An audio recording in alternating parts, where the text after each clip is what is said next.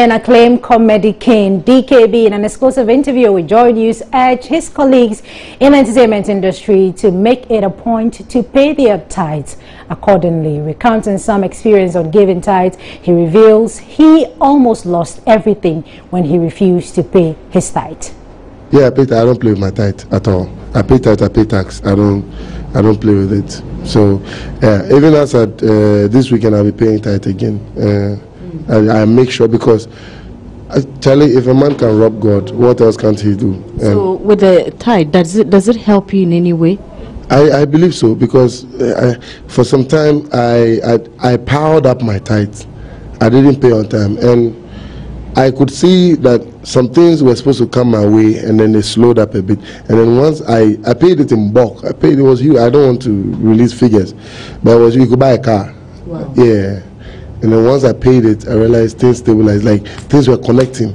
People would just call you, yo, Charlie, we're at this meeting, and then your name came up for a show, so how much will you take? It was that, like, you know, yeah. So you encourage the world out there to pay their tithe? They shouldn't pay.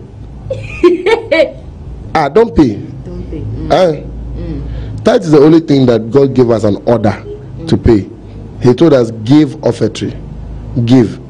So it's your own prerogative. I'm not in a position to give. But tithe, he said, pay it. Pay is an order. Pay. So that's the only thing he ordered us to pay when it comes to money. So you don't have any excuse. Some people have this dumb idea about tithe, that why should I give my tithe for the pastor to chop? Are you silly? Are you a Holy Spirit? Are you among the heavenly bodies to tell what the pastor is supposed to use your money for? God said pay. You see, God deals with covenants. He has a covenant with the pastor. He has a covenant with you. His covenant with you is that pay your tithe and I'll bless you. Pay and shut up and go. Away from DKB, meet real pen pencil, an artist who has captured the hearts of most Ghanaians with his unique style of painting. He tells us what makes him stand out from the others. The love for the arts is appreciated over the years. Many artists these days pitch their tents at commercial centers with their tools ready to sketch faces of persons who are interested in patronizing their services. Recently, at the premieres of the movie in April at the Silverbird Cinema, Accra, I was amazed at the deeds of this young talent. What's your name? My name is Real Pen Pencil. So how long is this actually going to take? This just took me like 15 minutes for the first sketch, and I used like 20 minutes for the shading. Is this what you do for a living? Yes, this what I do for a living. How much do you make when you do these sketches? How much do you take from people? It depends the kind of drawing the person wants and the sizes.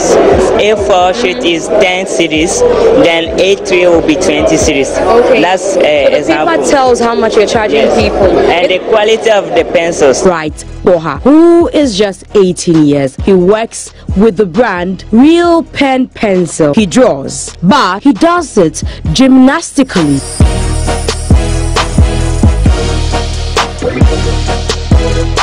The gymnastic you're doing, is it to catch people's attention, or it adds, somewhere else what you're doing? It's not just about getting people attention. It's about how unique you are. So there's a lot of people out there. They can also draw better than me. But what makes you unique? So you need to add some skills to it to make a real difference. But that takes a lot of energy. I see you panting. That's a lot of energy. Doesn't it affect what you're doing? No, you just need to control it with your mind. Yeah. When did you decide that you would do the gymnastic whilst you draw? Okay, this gymnastic has created... And that ends it for Entertainment here on Joy News today. My name is Becky. Thank you.